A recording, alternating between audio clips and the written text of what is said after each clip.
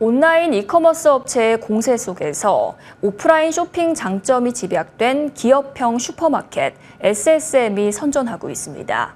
고객 발길이 늘자 대형 유통사는 상품 구성을 다변화하며 SSM 사업에 힘을 주고 있습니다. 이충우 기자입니다. 최근 SSM 사업 육성에 가장 적극적인 행보를 보이고 있는 이마트. 지난 7월 슈퍼마켓 이마트 에브리데이 법인을 흡수합병하면서 통합 시너지를 창출할 수 있는 여건을 갖췄습니다. 서울 시내 에브리데이 일부 매장에선 베이커리 매대를 운영하기 시작했습니다. 자회사인 신세계푸드의 베이커리 브랜드 블랑제리 제품을 판매합니다. 인근 이마트 블랑제리 매장에서 갓 구운 빵을 공급받습니다. 이마트는 법인 통합 후 에브리데이 MD 경쟁력 강화를 위해 기존엔 운영하지 않던 베이커리를 도입했다고 설명했습니다. 대형 유통업체들이 SSM 사업에 힘을 주는 것은 근래 유망 유통 채널로 급부상했기 때문입니다.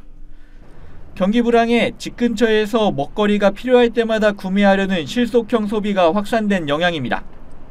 온라인 이커머스 업체들의 공세에 직격탄을 맞은 대형마트와 달리 가파른 성장세를 이어가며 유통업체들의 매출 효자로 자리잡은 SSM.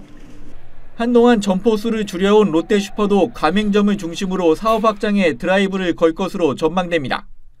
롯데쇼핑의 슈퍼 부분 점포 수는 한때 570곳을 넘었다가 올 상반기 기준 556곳까지 줄었습니다.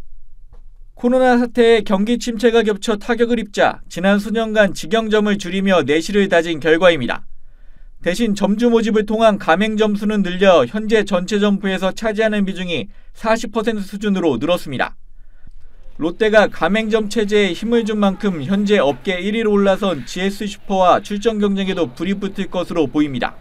머니투데이방송 이충우입니다.